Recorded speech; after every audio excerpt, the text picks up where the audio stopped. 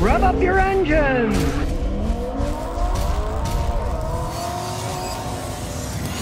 Today there's tons of guys out there claiming to be experts who don't have any idea what they're talking about. Now, I've been doing this for 52 years, fixing cars, and I've been doing car talk stuff really for another 20-something years. Here's 5 big myths that I'm gonna bust about cars. And the first is the myth that you can buy special oil or special oil additives, and that's gonna make your engine last longer, get better gas mileage, have more power. Well, it's total nonsense. If such additives and oils did exist, they would be sold in the cars in the first place because the car manufacturers get bonus points for meeting EPA standards. And if the car got better gas mileage, it's better for them. So don't think that any of these magic oils are going to do anything except possibly damage your car. Look at the oil cap. This one says to use 10W30 oil. So that's what you use. And this one says use 5W30. So that's what you use. So stick to that. There's a million brands out there you can use. Don't think, oh, if I put this magic ceramic coating oil in, it's going to work better. Or I'm going to use a lighter oil or a heavier oil. No. The only thing that you got to worry about is keeping it clean. You want to change it regularly. Now, let's say you buy an old junker and the engine is all dirty. You take off the valve cover, there's all kinds of sludge in there. Well, then you can use something like this K&W motor flush. Basically kerosene. You follow the directions. This is a 5-minute one. You put it in the oil, you let it idle for 5 minutes, then you drain it all out and change the oil and filter. And the kerosene inside will get rid of a lot of the sludge inside. If you bought a car and it's all sludged up, yeah, you want to clean it out to get the crud out of it. And don't get the on-bright idea that, oh, I'll use the flush all the time to keep my engine clean. No, you don't want to flush all this stuff out. They can even cause problems in a car that's in otherwise really good shape. So just change your oil and filter and use the correct oil. Don't listen to any of these scams out there that tell you you're going to get better gas mileage, more horsepower. All that stuff is a line of baloney. Now, the second myth I'm going to bust is tire pressure. Some guys will tell you, oh, you can adjust your tire pressure to make the tires work better. Don't mess with the normal pressure. For normal driving down the road, you want the tires to ride the best and last the longest. It's always a compromise because you want them to ride well, but you want them to last long. When I was young, an old trick guys would do would be, they'd have a big car and they'd lower the air pressure 5 or 10 PSI. The tire was softer and it actually had a softer ride. The tires wore out faster, the middle was in more and the outer edges would wear more, and it didn't handle as well. It wasn't made for these sloppy tires. You get more flat tires because less pressure, the tire's a lot softer and nails can go through easier. Now, in specialty situations, you could let air out of your tire. Really slippery road, if you let a bunch of tire pressure out, the tire is going to get flatter and have more area contacting the ground, which means it has more friction and it might not slip. So if you were stuck, you could let some of the air out. And then if you drove out of the hole, hopefully you got an air pump in your trunk. I got an electric one. You could fill it back up and drive merrily down the road. Hey, the military Humvees are set for that. They could let a bunch of air pressure out so they could get out, and then they'd push a button and they'd reinflate. So, I mean, in a specialty situation, go ahead and let some air out, but don't drive like that. And the same goes for too much air pressure. Too much air pressure, the middle of the tire will wear. Plus, it's dangerous if you overinflate them. They can eventually explode. Realize that you do your tires when it's cold outside, car hasn't run all day, check the pressure. As you drive down the road, the pressure goes up. Just check your pressures at 32. Take it for a half-hour drive and quick jump out and check it. You're going to see the pressure's quite a bit higher because as it heats up, it's physics. The pressure increases. Then when it cools down, it goes back to the 32. So if you want the combination of the best handling, the best gas mileage, the longest life of your tire, and the least amount of possibility of getting nails and stuff going through the tires, put in the regular pressure for your car. You want to get a gauge that's your own, so it's always the same. These gauges, hey, they vary from place to place. So don't listen to any fool who tells you, oh, you can put in less pressure, you can put in more pressure. No, you want just the right pressure.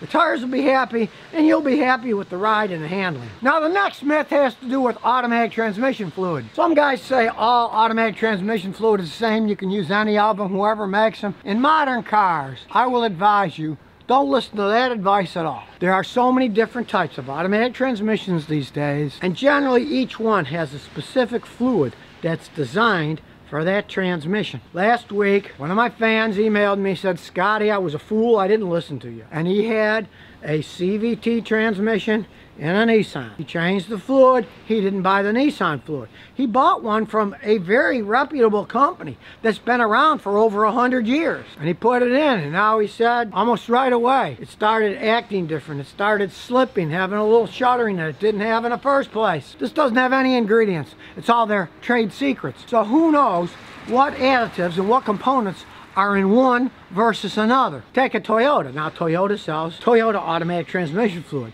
But of course, they don't make it. They're not an oil company. They know what specifications they wanted, and they're made with those specifications. You have no idea what the specifications are of other ones. So my advice, don't chance using generic ones. Use the same exact fluid that came with yours. When you empty out a transmission, only a small portion comes out, so you're mixing the new stuff with the old stuff, and who knows if those additives are even compatible. Stick to what they came with. They don't cost all that much more. For example, in my Toyotas, I go to a discount store and I can get cheaper fluid for like $4 a quart. Well, at the Toyota dealer, it's like $5.80 for a quart of their fluid. So really, stick to the same stuff. Now you can buy it wherever you want, as long as it's the same stuff. There's a lot of people buy at a cheaper price that's exactly the same, but you want to get the same stuff. Because with antifreeze, that's different. This stuff is made by Xerox, and it's for Toyota, Lexus, and Scion.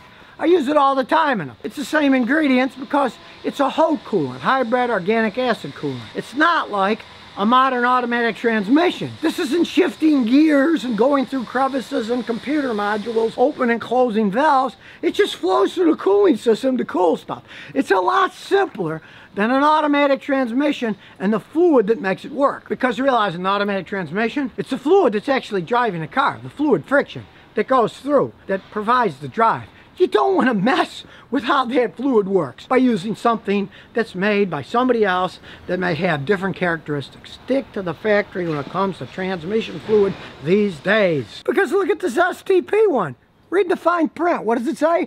For use with certain Ford vehicles. Doesn't even tell you which certain ones. Stick to the stuff that it came with.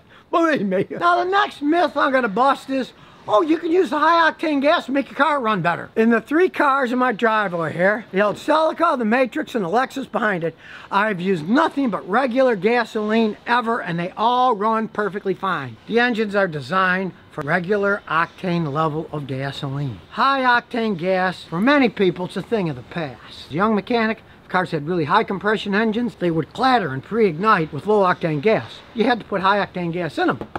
But modern engines aren't that way. They're all computer run. 13 years old. Even a 13-year-old one's got all the computer stuff in it. It can compensate for any kind of gasoline you put in it. If you go high-end in modern cars, let's say you got a Ford Mustang with that EcoBoost 4-cylinder engine that puts out 300-something horsepower. Yes, if you put high-octane gas, you get 300-something horsepower. But if you put low-octane gas, you get 200-something horsepower. It runs perfectly fine. You just have a little bit less power. It won't hurt anything, but you know, that's up to you. With all the modern computer controlled devices on your engine and transmission, higher octane gas is not needed. And what really I get a kick out of is, okay, there's regular, there's medium, high octane gasoline. I didn't even comprehend what's the point of the medium stuff is. Now I know some guys are gonna say, hey, Scott doesn't know what he's talking about. I got a car, when I put high octane gas, it runs better. Well, yes. If you have an old worn out engine and it's full of carbon and has all kinds of problems inside, if you put high test gas, it might not ping because with all that carbon buildup, that up the compression ratio inside the engine, the carbon takes up space, so that makes the compression go higher because there's less room for the gas and air to mix, so it's going to be squunched more. In a normally running car, you don't need to do that. And if your car does run better with high test gas, then you need to have it carbon cleaned or it needs some kind of work because it's got an internal problem if it does run a lot better on high test gas than it does on low test gas. Now you might wonder, all the advertising you see from gasoline companies, it's for their high octane gas. Most cars really don't need it, but that's their highest profit margin. So of course, that's what they're gonna advertise. So what 99% of the people out there,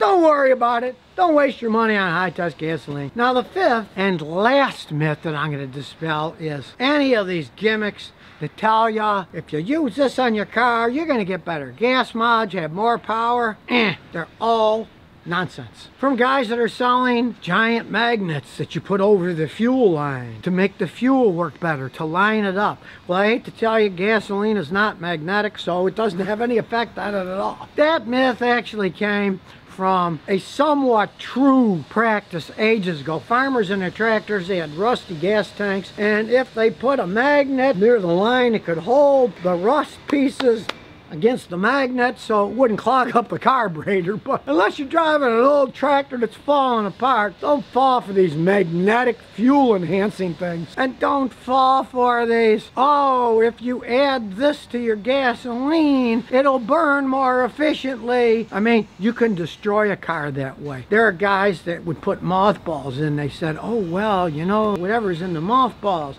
is going to make your vehicle run better. It can destroy your vehicle. Don't try any of that foolish stuff. Same thing goes with those HHO generators that take water and they create hydrogen that you're going to burn in your car, and then you're going to get better gas mileage and more power. That's a bunch of nonsense too. You have to create the hydrogen from water through electrolysis. Well, you're using electricity that your car has to generate. The energy it takes to generate the electricity and do the electrolysis more than you ever get by burning the hydrogen. So in the end, it's a net loss procedure. You're not going to get better gas mileage. You got to get the energy to make the hydrogen in the first place. Ever since I was a kid, people were trying to find these perpetual motion machines that would run by themselves. But, you know, it's not going to happen on planet Earth. We have friction. There are laws of physics that you have to follow. You can't get something for nothing. And these HHO generators, they kind of promise that, but they fall flat. Now, I'm not saying hydrogen doesn't work in a car. Cars can run on hydrogen quite well. It's a very good fuel supply. But you got to get the hydrogen from somewhere, and you have to have a system that can meter it correctly to the engine. And hydrogen's a pretty flammable gas. It's not that easy to store, so it's got its own problems. So don't think one of these HHO generators stuck onto your hood is going to make your car get better gas mileage and have more power. So now you know 5 car myths to stay away from in the real world. Hey, maybe have them in your dreams, but don't apply them to your actual car in the real world. So if you never want to miss another one of my new car repair videos, remember to ring that bell.